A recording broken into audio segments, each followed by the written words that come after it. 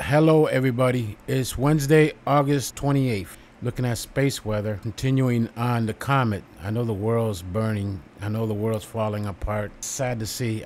I could do stories or make videos about current events, how everything is playing out, how prophecy is playing out right before our eyes. It's sad to see. Remember, Jesus said in the end times, they'll have eyes, but they won't be able to see. They'll have ears, and they won't be able to hear. But the ones that are able to see and hear are seeing a total decay, Sodom and Gomorrah, all over again around the planet, except a couple pockets here and there. But they're under attack, as you all know. Getting to this comet, let me focus on just the comet. I mean, I'll do videos on the other social politics events, but space weather has an article here. Go over there and check it out, spaceweather.com. Been following them since the 90s. Dr. Phillips and crew put this together about how the Stereo A spacecraft, apparently in good health on the other side of the sun, caught this. See right there, you can see the comet going by. You see the blast from the sun reacting to it. Well, it won't let me freeze it, but there it is right there, Comet Tsuchinshan Atlas. And it goes on, the article's put together real cool, real good. And right here, if you click on this, prediction to the contrary, this is the report that Sakania, and I'm murdering the name, that I covered on one of the videos. This guy is in the major leagues. He's considered like all pro. If he was in the military, he'd be a 4-star general. But this report is educational, provides us with insight for those that could read between the lines here. Now, reading this, it also displays a very robust ion tail, and there's zero signs of the nucleus disintegrating. This is good news for watchers. Tsuchinshan can hold itself just a little longer. It'll become a naked eye object in late September 25th, 26th, 27th, around there, and October. He predicts the comet will brighten to a magnitude +4 or +1 at its perihelion or September 27. That's when it's closest to the sun, to a daybreak peak of -3 to a +1 on October 9th, and produce a quite possibly 20-degree dust tail visible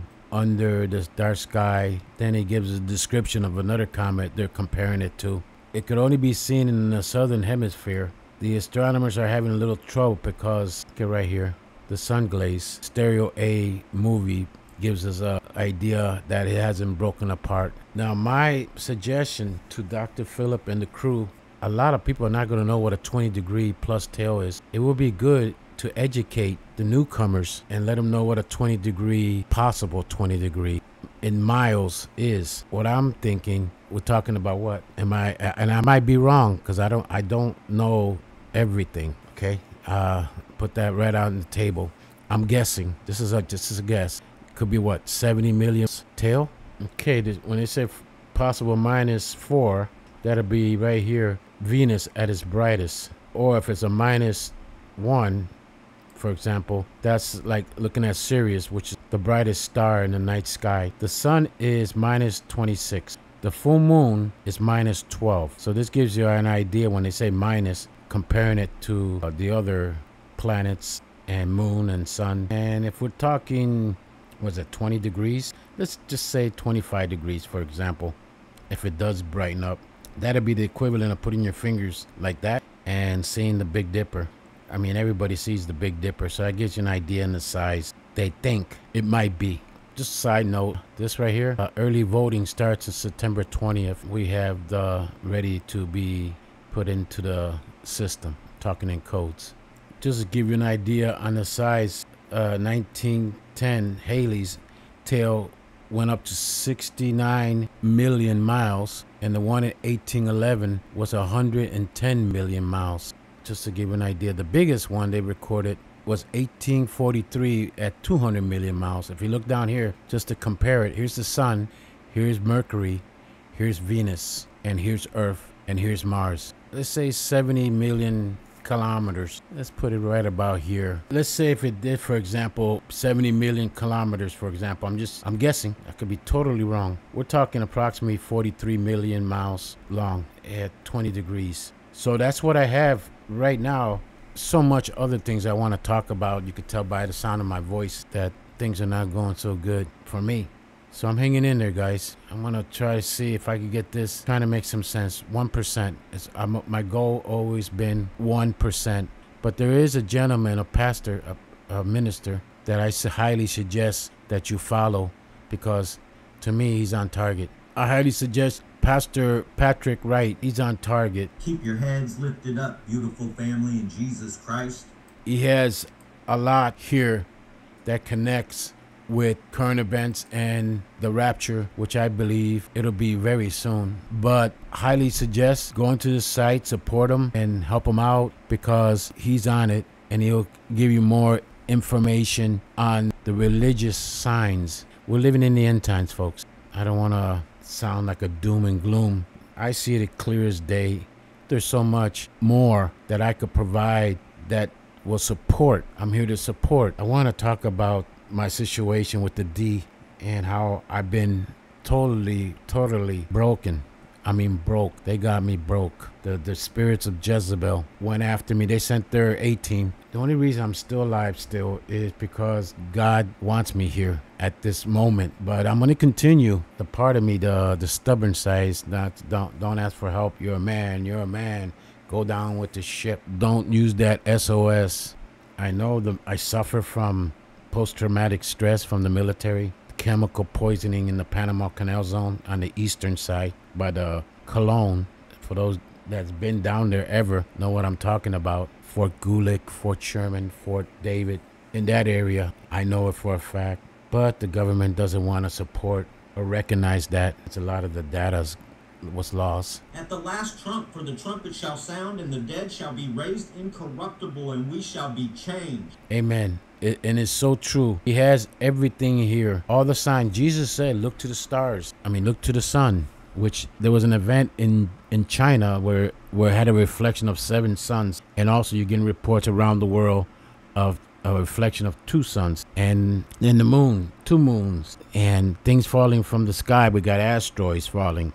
Just recently in Brazil, it was a car size. And NASA didn't even catch it. We got satellites falling too from the skies. We got all the signs, the animals, everything. Revelation 17 verse, well, the whole chapter, to be honest with you. Especially if I focus for almost decades. 2006 I put it out when the Men's News Daily, chapter 17 verse 5, the nation of harlots. And he put that in big letters. Even though they try to rewrite the Bible, a lot of people are rewriting the Bible. Christians are being persecuted in Africa, everywhere. In Europe, churches are burning left and right. Fatima, the last Pope, Kita, Saint Malachi, Father Martin. I mean, Hopi prophecy at the end times. People will be losing their minds. Nostradamus, Mother Chipton, Edgar Casey. I mean, I could go on and on and on and on. The book of Revelation, Enoch, everything. And there's other religions and other cultures too that talk about these end times. Those that are able to see will see. And there's a lot of people being hit with view counts. So those are the ones that are telling the truth. So veterans, make sure your thing is clean to self-preservation. Just remind yourself of the movie The Zombies. That you know what I'm talking about. We got storms coming up, explosions in the sun, more tropical storms, hurricanes getting ready to pop up. I found this site right here. Check it out. Now imagine this. By fire. Holy Mother is giving us so much signs, so many warnings, so many pieces of the puzzle. My son will be revealed. I mean, we had the confirmation on the shroud, the real face. They tried to debunk it. They lied to the 1980 study. Was a complete lie.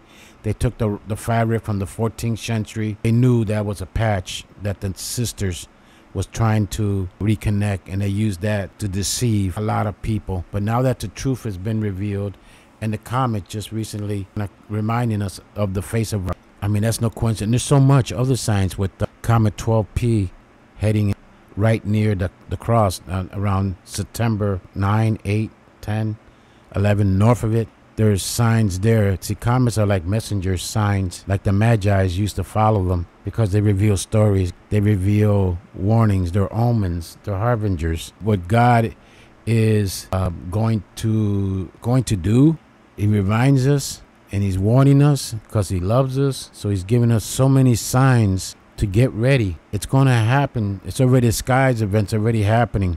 We got things falling from the sky. We got earthquake. I mean, we got volcanoes waking up. The food is being peed, letter P, fill in the blank. The economy is about to crash. Depression is illness. The fifth seal, sixth seal, pestilence, plagues. It's already in your face. I still don't see a November election. I'm no prophet. I see October, September, later September, October being possible event. I mean, people saying, "Well, they've been preaching the end of the world for a long time." Yeah, but everything had to be in place. Everything before, and it says that this has to happen. This has to happen from A to Y, and then going to Z. No, now that everything A, B, C, D, everything's now in place. Sign when Israel was established, it was like the final generation. The harlots. See, in the Bible, it doesn't mention harlots that much. You might have maybe about 5, 6, 7 references. I'm just guessing. But at the end of Book of Revelation, at the end times, it was in capital letters. Why was it put in capital letters? And it specifically said harlot. Because throughout the Bible it said mankind. Man must do this. Man must do that. Man and women. But at the end, it says the word harlots in purple. Drunken. Abomination. I remember seeing abominations of the innocents a long time ago. I can't remember what Bible it was. I think it was the Ethiopian. I don't remember. Everything's in place because I already been to the other side for a brief moment, or was I there for a while? And I know I had to come back and correct things. I mean, I fell. I picked up myself and I fell again. And I picked up myself again and I fell again. I ain't no saint, but I'm not evil like others paint me to be. I mean, I got broken, guys. I got taken to the cleaners by the ones that I was supposed to help me. They broke me. This will be fragments. Is there still hope? Yeah, there's still hope. Of course, there's still hope. But you got the reptilians, the lizard people. And the thing is, they're not hiding it no more. They're not hiding it. For those that know what I'm talking about, what Nancy Pelosi said, reptilian, they're not even hiding it. You can see it in their face. That's why they said the nation of harlots in big, bold letters.